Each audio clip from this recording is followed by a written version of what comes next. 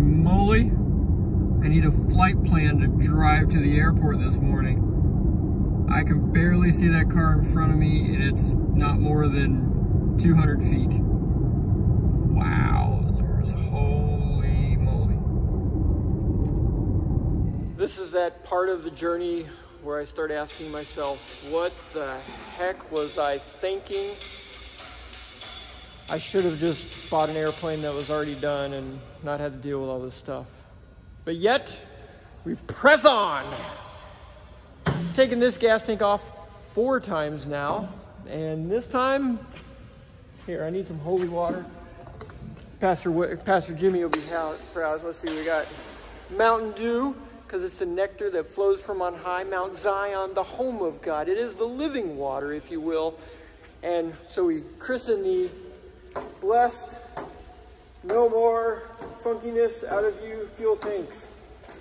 There we go.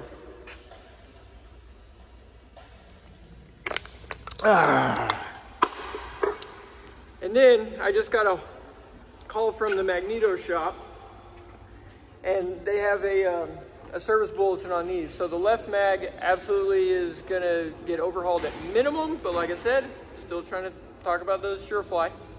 And then the right one, it's got that same service bulletin, so that one needs to be overhauled as well. So it's $715 for that one, $750 for this one.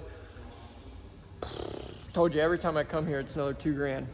And now I gotta start paying and scrounging up some money out of the coffee jars. Time to get rid of all the old avionics. Selling all of it. What I know works, I'm gonna sell it as working when removed. What I have no idea if it works or not, it's just parts for whatever you can, if you wanna use it for display, practicing, whatever. So yeah, all that going on eBay and some of the other places. Gotta scrounge up some pennies. Now here's a kicker for you. My KX155, this one, that was burned, and whenever you would turn it on, it would smell smoky and stuff like that, and it wouldn't turn on real well. So I thought it was totally trashed and done and just, you know, bookshelf item.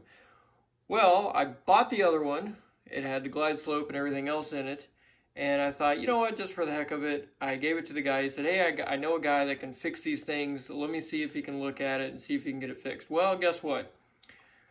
$250. Got it fixed, and $100 of that was a brand new screen to put on there. Apparently, it was just a burned capacitor, and he was able to pop it in, fix it up, tested it, works perfect.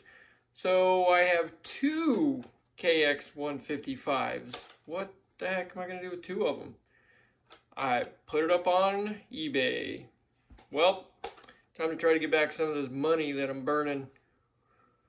Whew. Here we go.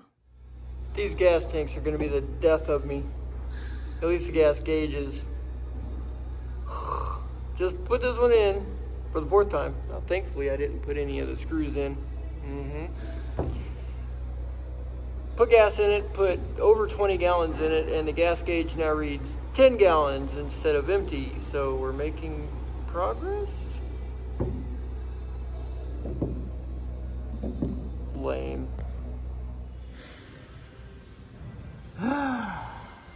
That makes me feel better. Yeah. Hey, this is Jimmy World. Hit that subscribe, that like, and continue this journey while we don't smell aviation fuel.